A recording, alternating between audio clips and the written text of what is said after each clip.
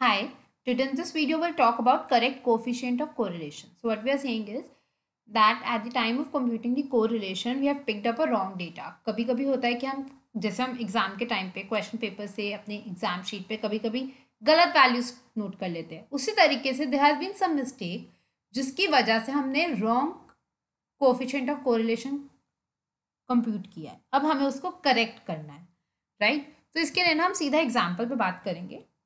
Now we'll directly move on to the example to understand and see what we are doing. Coefficient of correlation between x and y for 20 items is 0.3. मतलब coefficient of correlation r is equal to 0.3 and n is equal to 20. हम data जिस तरीके से हम हर बार example solve करते हैं हम data लिखते जाते हैं वैसे ही हम करेंगे आज भी. Mean of x is 15, y bar y is 20 while standard deviations are 4 and 5 respectively. क्योंकि respectively वर्ड लिखा है इसका मतलब पहले जिसकी मीन की बात हुई है अभी भी उसी के स्टैंडर्ड डेविएशन की बात हो रही है. तो standard deviation of x is equal to 4 and standard deviation of y is equal to 5. अब हम क्या कह रहे हैं, at the time of calculation one item 27 has wrongly been taken as 17. सो ऐसे लिखते हैं correct value and incorrect value, right, for x and y.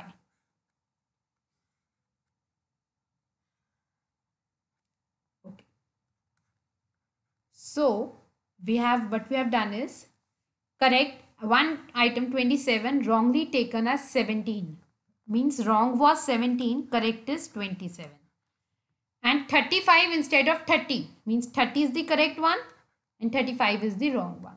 This is the correct and incorrect data that we have taken.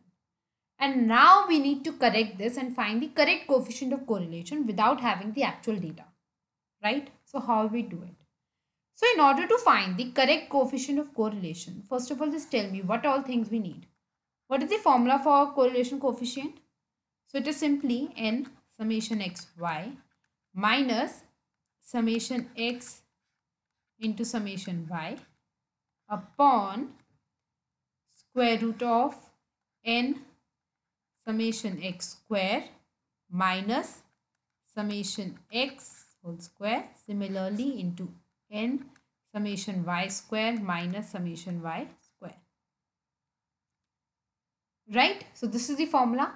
So in order to do this, what all information do we require? We need a correct summation x, a correct summation y, a correct summation x square, correct summation y square, and correct summation xy.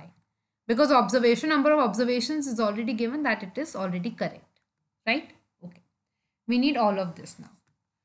So in order to find these, we need to use this data in order to find these values. So let's start with summation x. So from where can we compute the wrong summation x? From x bar, right? Okay, so we knew that x bar is equal to 15. We know summation x upon n is equal to 15. This implies summation x upon 20 is equal to 15. So this means summation x is equal to 15 into 20, which is equal to 300.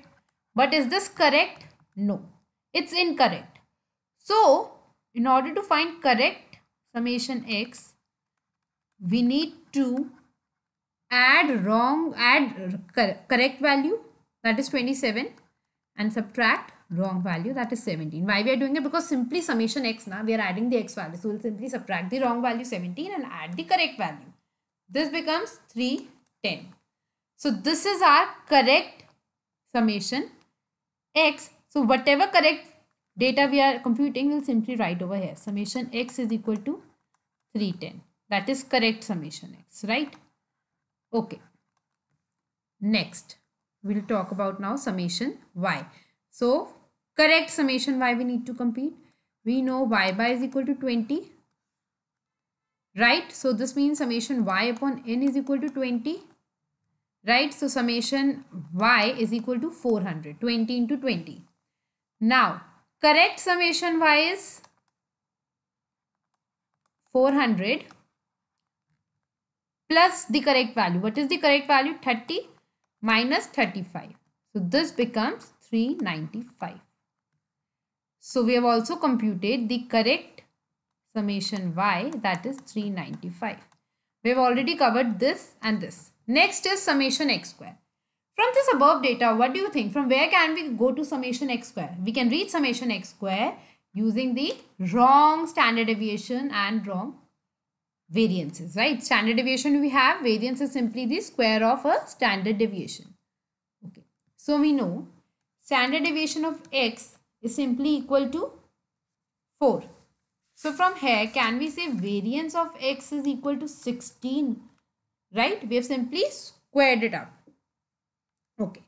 Now, this variance of x is equal to summation x square upon n minus x bar square, right?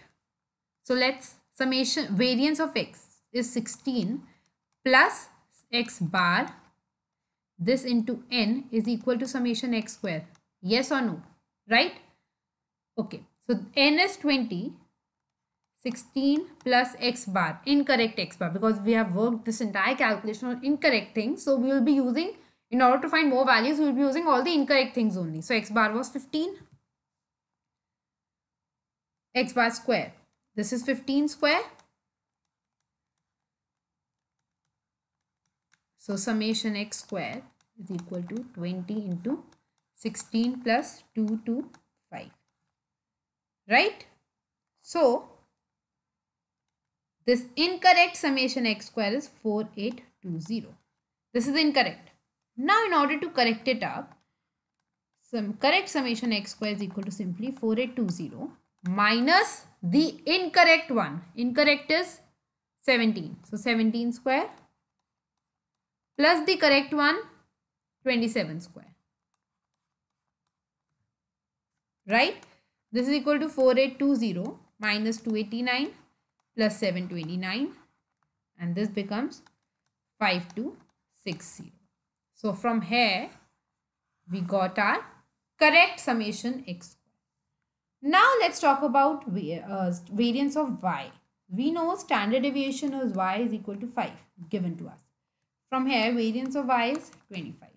Now variance of y is again equal to summation y square upon n minus y bar square. So this becomes, let's simply put in the value of variance of y, that is 16. So sorry, 25. 25 plus y bar square into n is equal to summation y square, the incorrect one. So now this is 25 plus, what was the incorrect y bar? From here if we check, it's 20. So 20 square is 400. And this multiplied by 20 is equal to summation y square.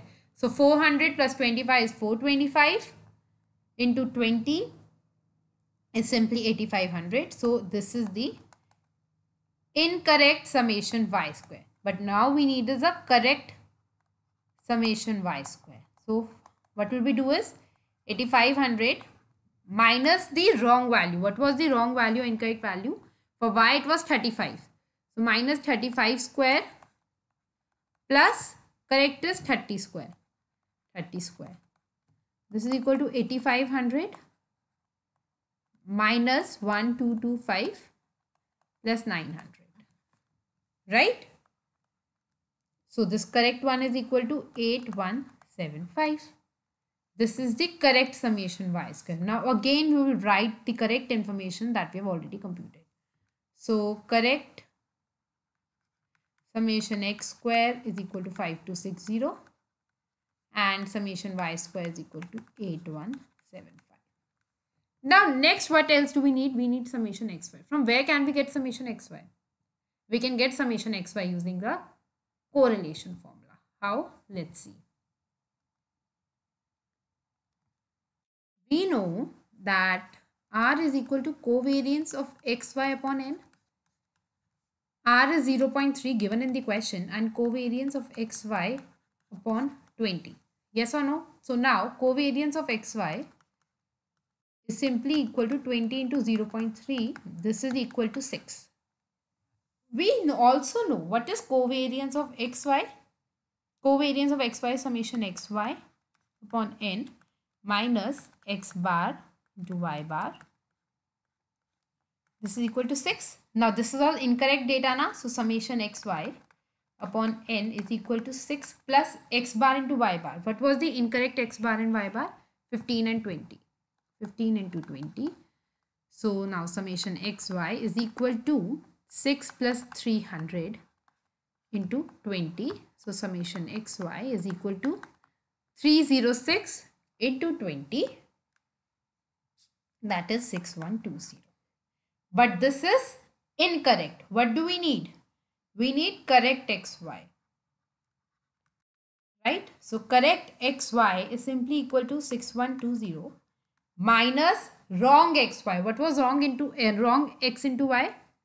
So see, from here wrong x into wrong y means 17 into 35 minus 17 multiplied by 35 plus the correct data, that is 27 into 30. So this becomes 6120 minus 17 into 35 plus 27 into 30. I'm just writing out the answer direct. 6335, since I've already computed it out. Now we have got all the data. So I'm writing down all the correct data over here just so that we can starting to find out the exact or correct correlation coefficient.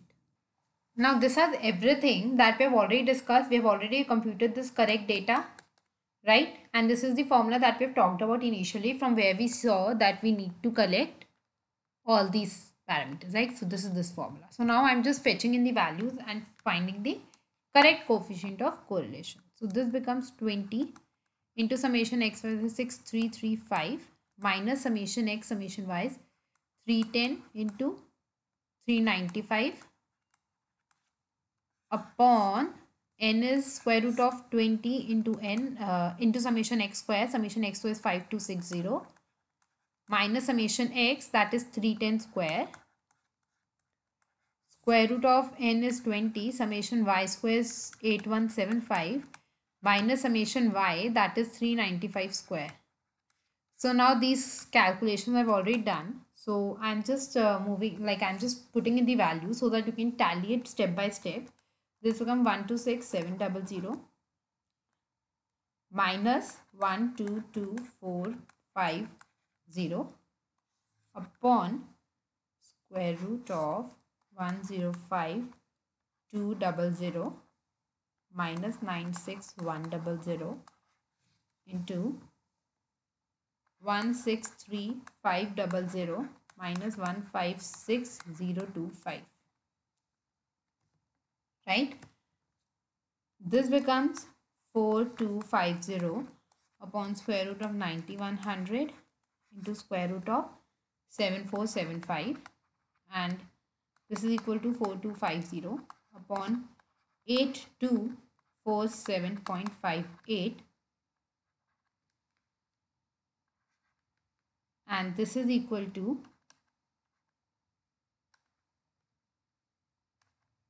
0.515. Right? So this is how we compute the correct coefficient of correlation. I hope you like this video. Do subscribe this channel for more videos. Thank you.